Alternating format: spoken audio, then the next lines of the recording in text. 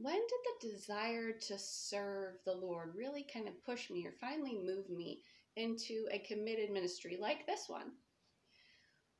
Well, I wouldn't say that it's one moment, but I'm going to give you my process so that maybe if you're looking for opportunities to serve, that you can see how the Lord worked in mine and my husband's life.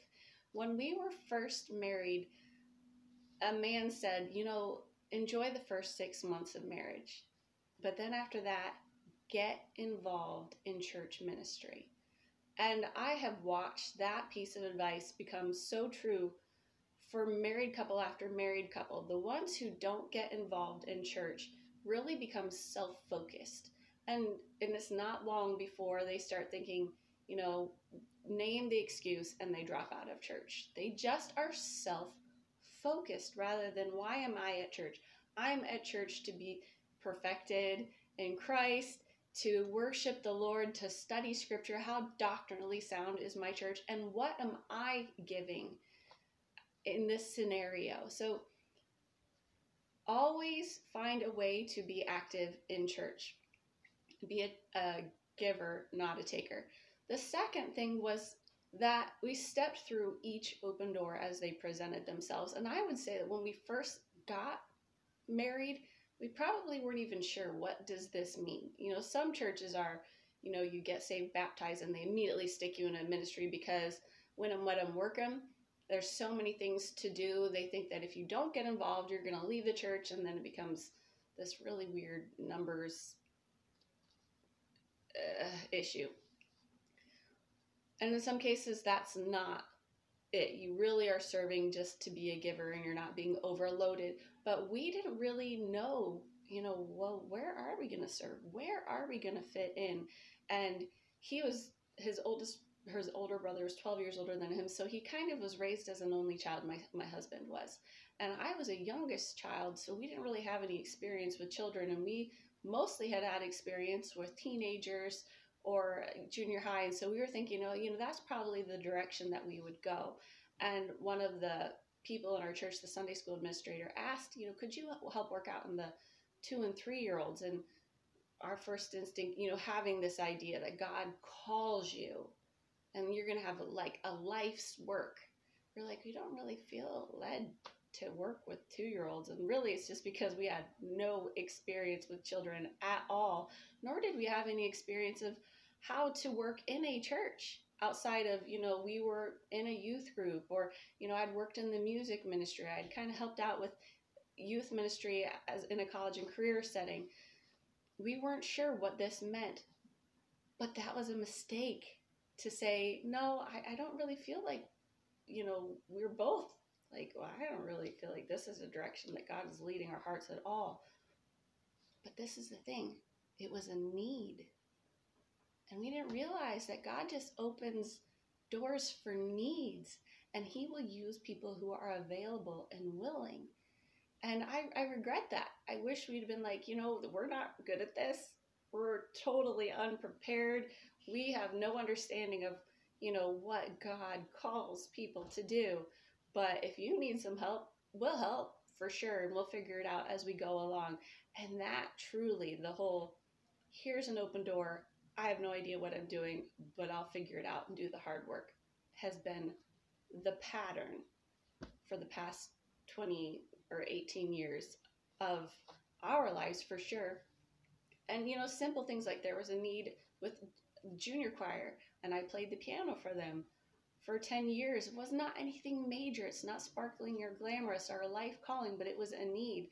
My husband was asked to teach junior church or rescue mission, and, his heart for years was to teach in Bible Institute. He's always had the heart of a teacher, but that just was not happening. So he just walked through the doors that were there, and eventually he just, stopped caring about teaching in Bible Institute. And when he didn't care anymore, and I'm not saying this is how God always works, but it was interesting when he was just like, whatever, I'm just going to keep doing this and this and this. He was asked to teach in Bible Institute. He's an excellent teacher. He's an author, Roadmap through Revelation. Anyway, he's a good teacher. But that wasn't for years.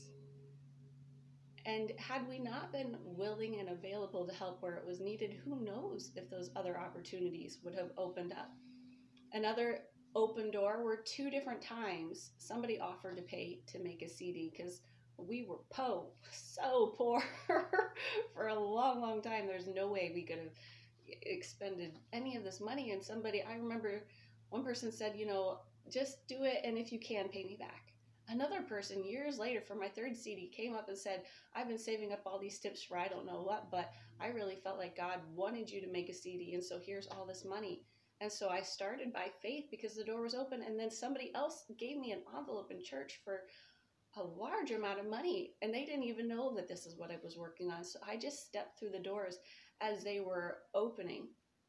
And then for this ministry, I'd kind of really wanted to make another album, but life is encumbering, and I had learned how to make a website for the books that we had written, and that took a lot of energy, and I didn't know how to do any of that, and I just had to learn. It's the same thing with the 2-year-olds. I don't know how to do this, but it was a necessity, and so I was like, okay, I'll do the hard work and figure it out. And the same thing for this ministry. Somebody came and said, I really believe that God is leading me to give you this software and this MIDI and then some startup money to sell sheet music and to move this ministry forward. And I was just like, this was not on my radar. I'm homeschooling all these kids. And then I felt convicted, like God had just given me this thing, and who was I to bury it because it felt uncomfortable. So I just dug in and I said, okay, Lord, I don't want to be a foolish steward who says, thou art a hard taskmaster, and I was afraid. And so I dug a hole and I buried it. I just said, what does it take to put this type of product out there?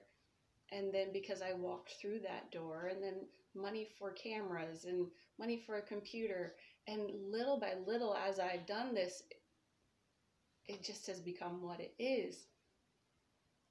And that just really is the theme. The more that I surrender to the tiny little things, and I cannot tell you, it's just scary. Creativity is scary. Walking through a door where you're not going to get any recognition. All you're going to get is frustration and hard work, and I don't know how to do this, and research and more. I don't know how to do this. And then failures because you didn't know how to do it, and so you kept messing up. Oh, so embarrassing. But was I faithful? Yeah, I was faithful. And every time I've gone through a door and had to work hard and learn something new, it has prepared me for something that was bigger. And I'm not saying that I'm shooting for this big something. I'm just saying that I'm so glad God didn't just throw me into this, because I probably would have freaked out. I'm glad that I learned the skills little by little. It's like if somebody would have handed me 5 kids, my kids' age, and said, here, homeschool them. Nope. Nobody, nope. No. But I started out with one little thing, one little baby, and I didn't know even how to change a diaper. I didn't even babysit people. And yet, here I am, and it's not super hard because I just walked through the door that was in front of me. So that's my story, and I hope that helps you. Walk through the doors and the needs. Somebody needs help, and even if you don't know how, say, hey, I'm here.